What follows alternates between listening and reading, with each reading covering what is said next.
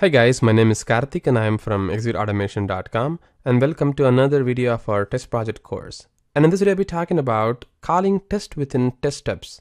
In our last video we saw there are 3 step types exist in test project, something like element actions, actions and test. And we also saw that the step type test can call another test and we can execute the test from there. But we did not see this in action. The reason is because we had to discuss so much of things on the element action as well as in the action side. So this video is fully dedicated to run the test within test and we'll see how things work. The most important things to note in here is in iOS test currently you can only call and test within another test which is for same application type. So you cannot call a different application within another test because it really doesn't make any sense here that you can run an application of different type within your current application. But this is possible still in Android by calling a different bundle and then you can run that. We'll be seeing that in our next video or so. But as of now, be informed that you can only run test of same application within another application using this particular option. So let's quickly see everything in action and understand how things work. So for that, I'm going to flip to Chrome browser. Alright, so now I am in my test project account and then I'm going to go to the Execute Automation test project once again.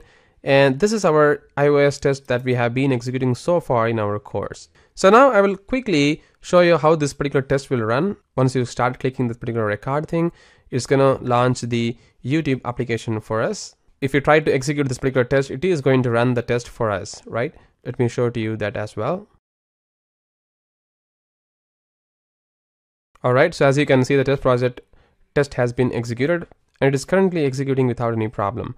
So now what I'm going to do is I'm going to create or call another test within this particular test. So basically what I'm trying to do is, as you can see, there is a common operation in here. So for instance, once we try to search for anything in here within our YouTube application, this one, maybe I'm just going to pause the recording here. So for instance, if I want to test the settings of the application, so for instance, I need to click this particular login here. So that's going to bring me this particular settings. And then I'm going to go to the settings and then I'm going to close the settings and then I'm going to go back to the home page. So if I want to test this particular scenario, the setting scenario, I can do this in here without any problem, but in order to make the same kind of operation in a different test, and if I want to use the setting test within the current test that we got, we can use the option of using the existing steps in here. So what I'm going to do is this time, I'm just going to save and exit this guy, and I'm going to create a new test this time, and let's call this as YouTube setting test, and I'm going to hit next, choose the iOS. And I can reuse the YouTube application this time, the existing YouTube application that we got. So I'm going to choose that. I'm going to hit next and then I'm going to hit record. And I'm going to record just the setting of the YouTube application so that I can reuse the settings within my existing test. Alright, as you can see, the YouTube application has been launched. I need to reset the application to clear the cache.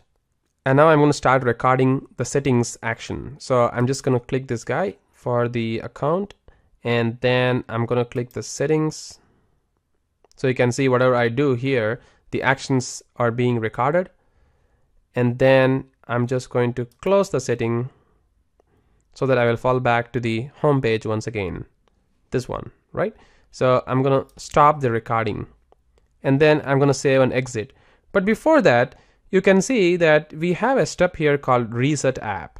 So if we call this particular reset app, what happens is this particular test, every time we're going to reuse this particular test, the existing test will be intermittently stopped and then it will reopen and then it will just test the settings. Instead of resetting the app, we can just disable this for now so that I don't really have to call the reset application in the test where I'm going to run this. So this is going to be reset and then I'm going to save and exit.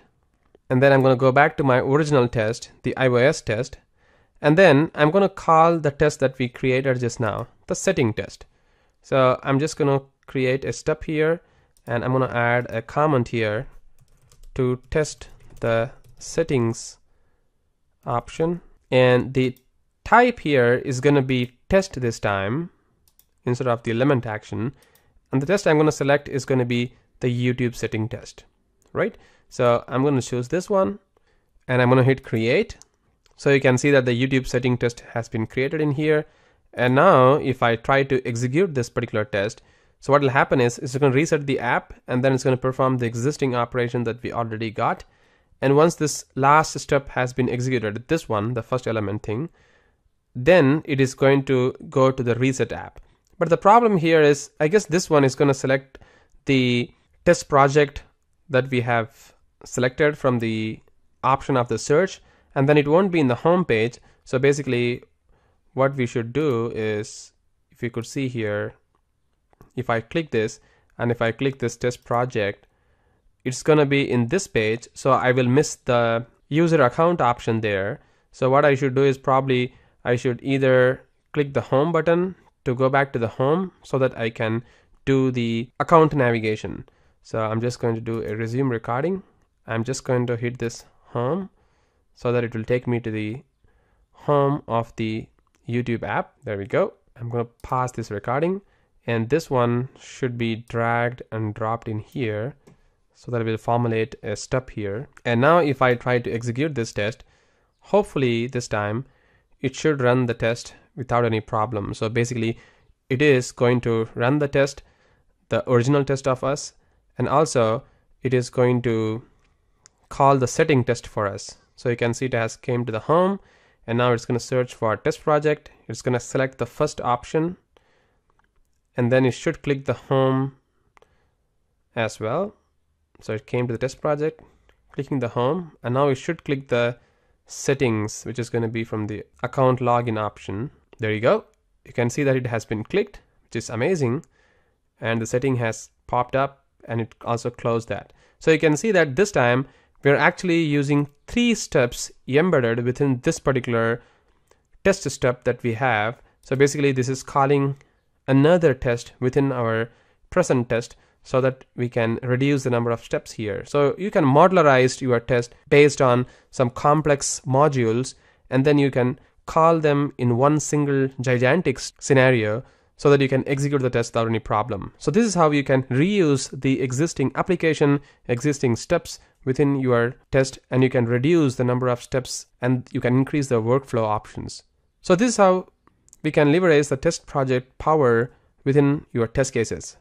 Once again, thank you very much for watching this video and have a great day.